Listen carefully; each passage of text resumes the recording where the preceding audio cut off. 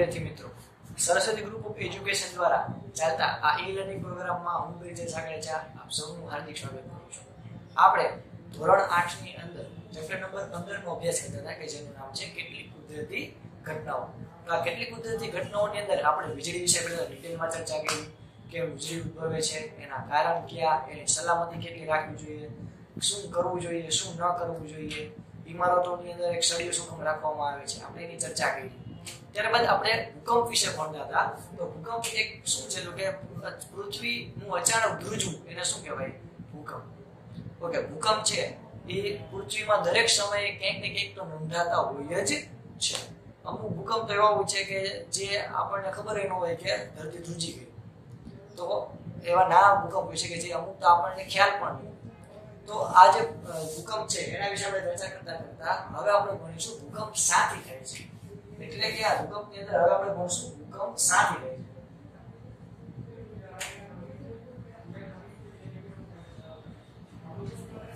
ભૂકંપ શાથી થાય છે. તો જો જૂના જમાનાની લોકો એવું માનતા કે જે બળદના શિંગડા છે એના ઉપર પૃથ્વી છે એવી રીતે રાખેલી છે. જ્યારે બળદના શિંગડા રીતે હલે આમ હલન ચલન કરે તો પૃથ્વી છે એ ધ્રુજે છે, જેને લીધે ભૂકંપ આવે છે.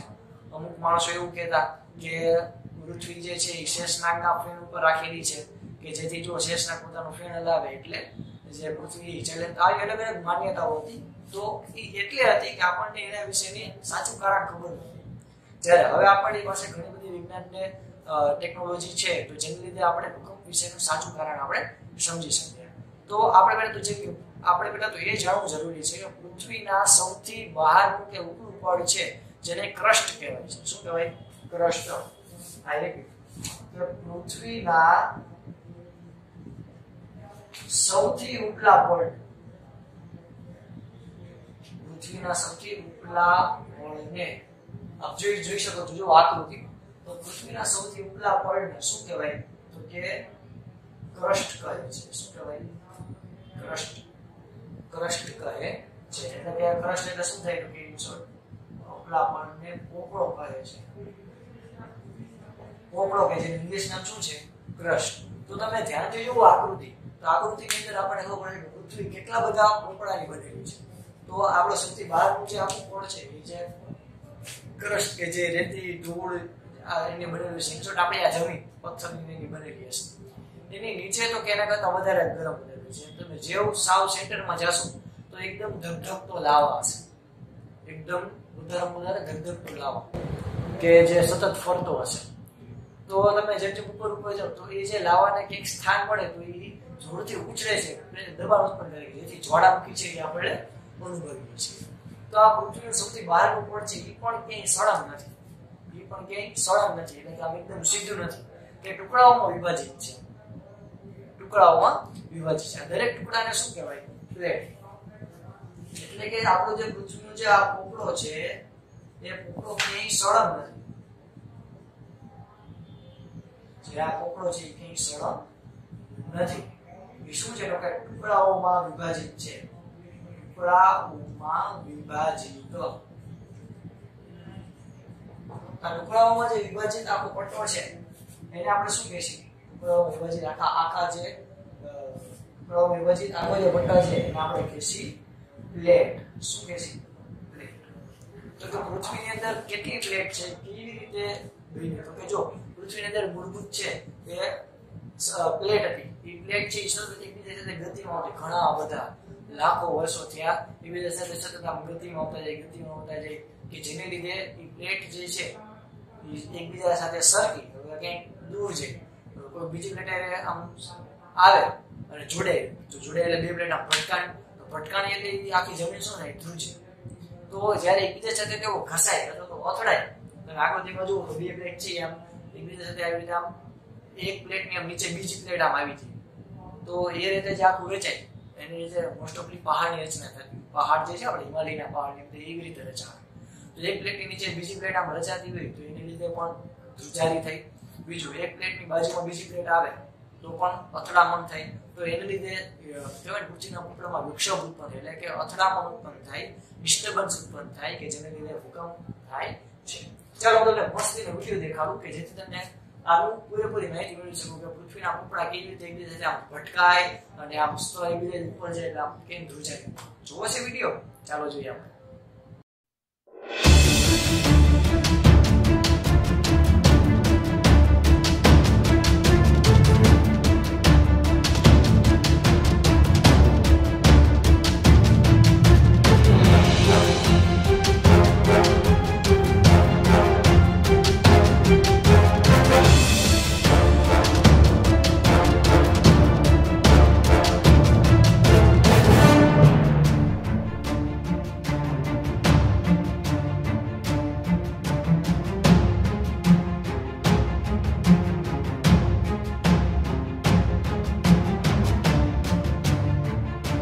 તો આપણે જોયું કે ભૂકંપ છે એમાં કેવી રીતે પ્લેટ છે એની સાથે આમ સરકે એના લીધે ઉપર જાય અને ધ્રુજારી બને છે.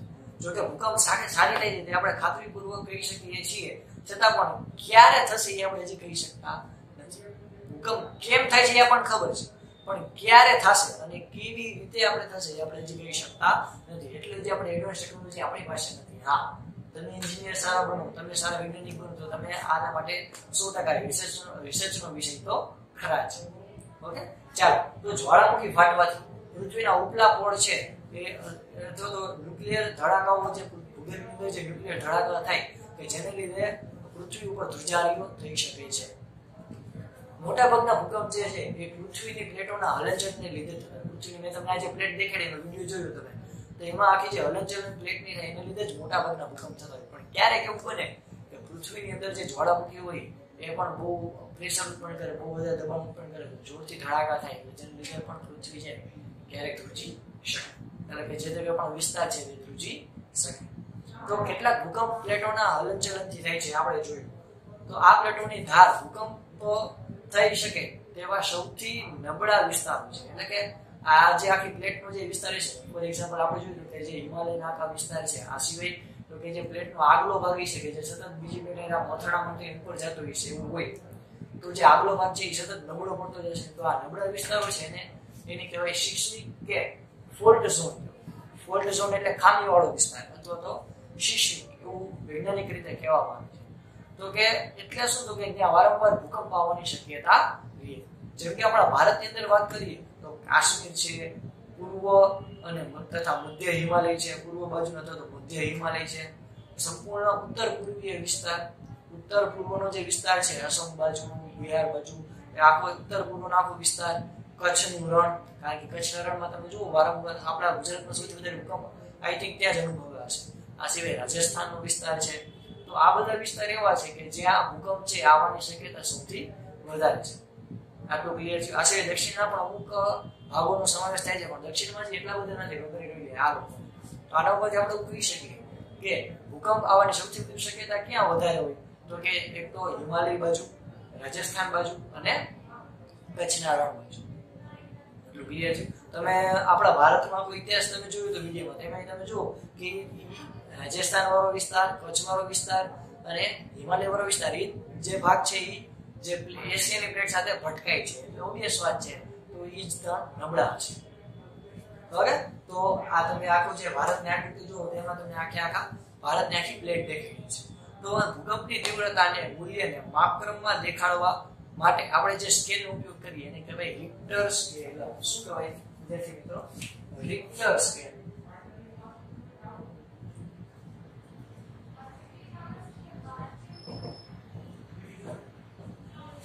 Richter scale. રિક્ટર સ્કેલ એટલે શું? તો કે ભાઈ જે તમારા વિસ્તારની અંદર જે ભૂકંપ આવ્યો એ કેટલી તીવ્રતાનો હતો આપણે એવું જોઈએ. 5.1 ની તીવ્રતા વાળો, 8 ની તીવ્રતા વાળો, 6 ની તીવ્રતા વાળો. તો હું ન્યૂઝ ચેનલ વાળા કહેતો હોય મારા હારા કેમ માપતા છે, આપણને પ્રશ્ન થાય. તો એ કેમ માપી શકો? તો કે રિક્ટર સ્કેલ નામનું સાધન આવે કે જેની મદદથી કઈ ધ્રુજારી થતી હોય ને માપવામાં. કેવી રીતે ખબર છે? જો વિદ્યાર્થી, સિમ્પલ, હાવ સિમ્પલ. હું કોઈ વસ્તુને રાખું આ રીતે, આમ જો કોઈ વસ્તુને ઊંધી રાખું, જેટલી ધ્રુજી છે એટલે ઉપર નીચે થશે. તો આ જે પોઈન્ટ હોય, પોઈન્ટ આગળ બોલને રાખી લે ધ્રુજી છે, કે જેને લીધે આપણે અંદાજ લગાડી શકીએ કે કોઈ વસ્તુ કેટલી ધ્રુજેલી છે. ન ખબર પડી, ચાલો વિડીયો જોઈએ. We know that earthquakes cause tremors on the earth. The tremors produce waves on the surface of the earth. These are called seismic waves. Seismic waves are recorded by an instrument called the seismograph.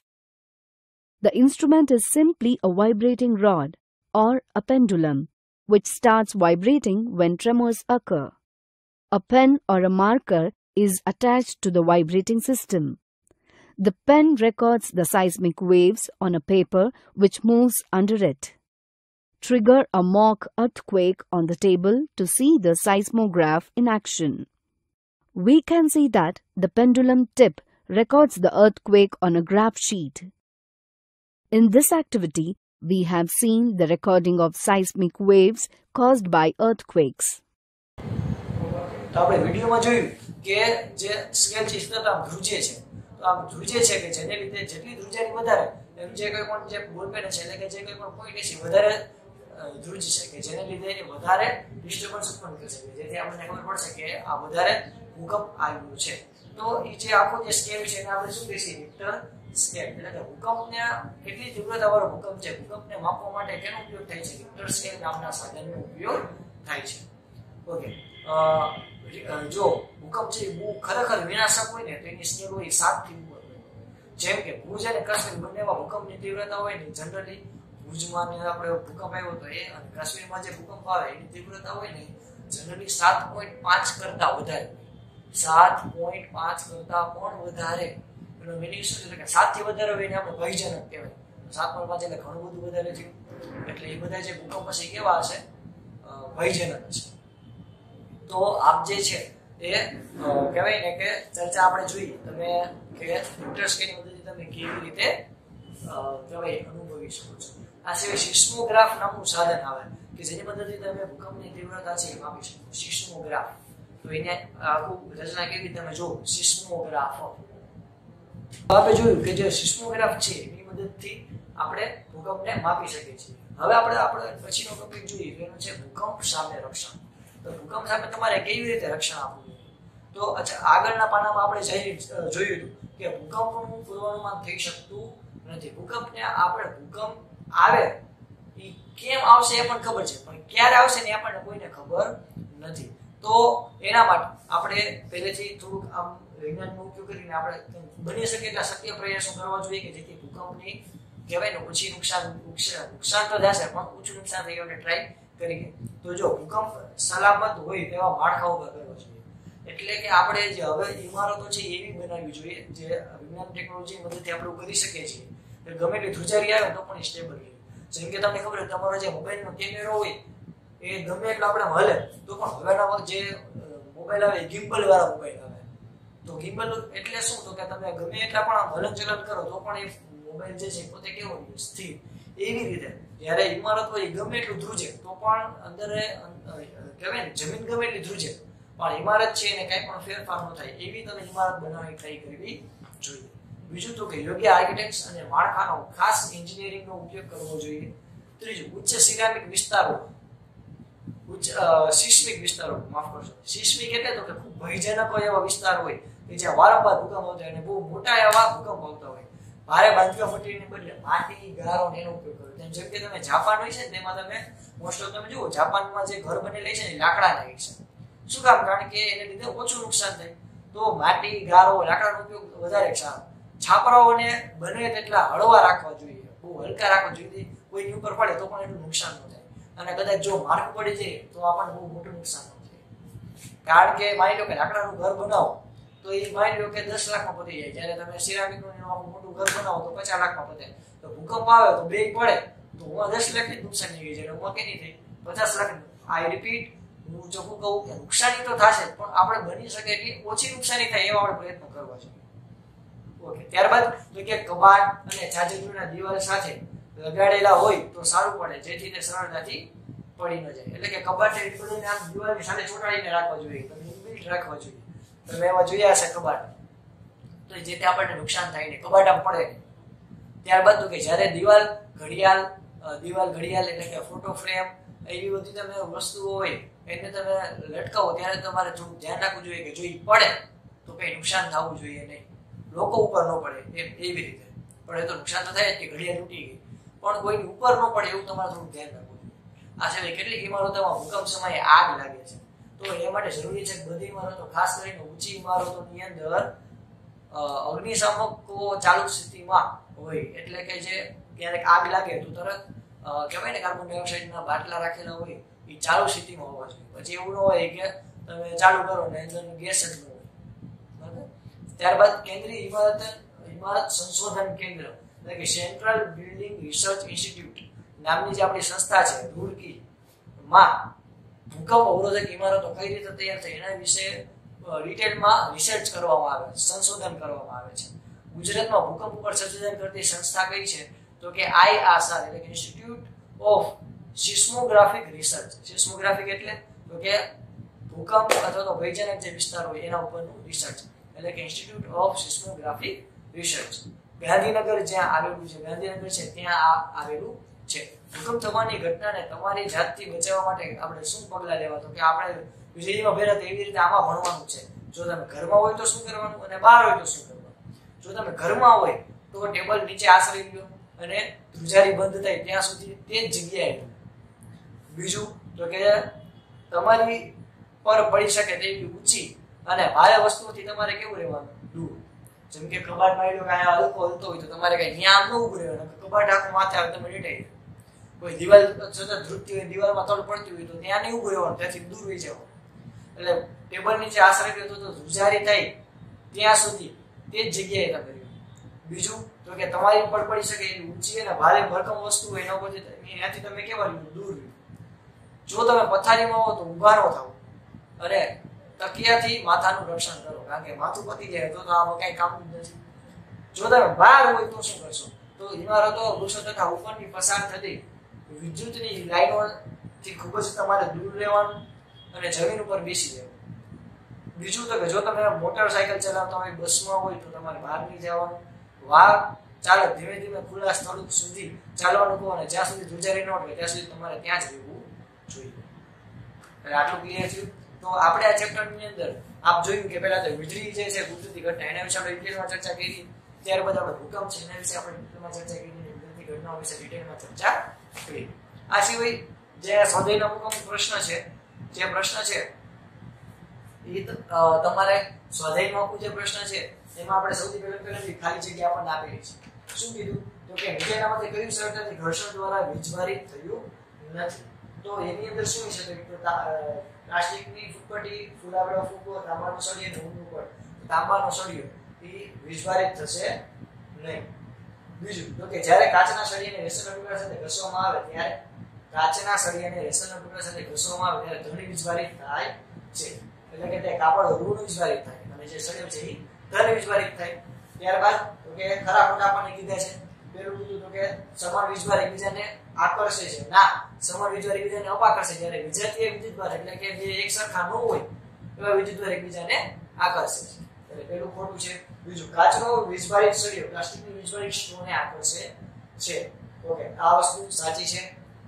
ત્રીજું તો કે વીજળીનું વાહક ઇમારતને વીજળીથી બચાવી શકતું નથી. ના, વીજળીનું જે વાહક હોય છે ઉપર સળિયો લગાડી કે જે ડાયરેક્ટ જમીનને કેમ ઉતારી દીધી નીચે, તો એ વીજળીથી આપણનું રક્ષણ પૂરું પાડે છે. તો એ ત્રીજું વિધાન ખોટું છે.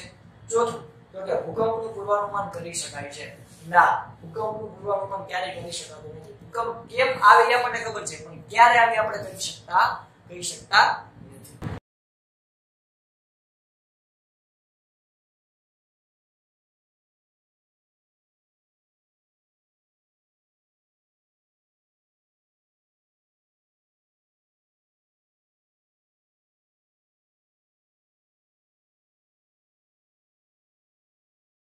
ઓકે વિદ્યાર્થી મિત્રો, આ સિવાય તમે સ્વાધ્યાયના પ્રશ્નો છે આપણે સ્ક્રીન ઉપર જોઈ શકો છો.